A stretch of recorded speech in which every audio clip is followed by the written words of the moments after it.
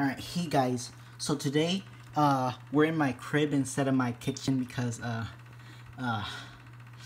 my older brother is, he's downstairs, so, I don't want him to see how cool I am. So now today we're going to be talking about the easiest way to butter your, to Nutella your rice.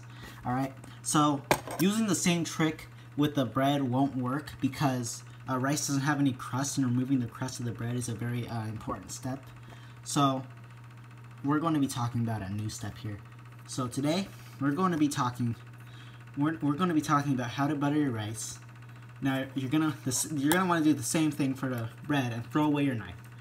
What you're gonna want to use instead is a spoon. All right. So what we're gonna do here is we're gonna get some Nutella here, right? And then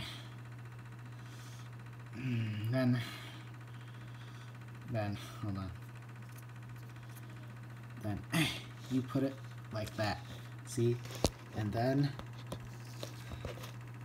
you just mix it around, all right?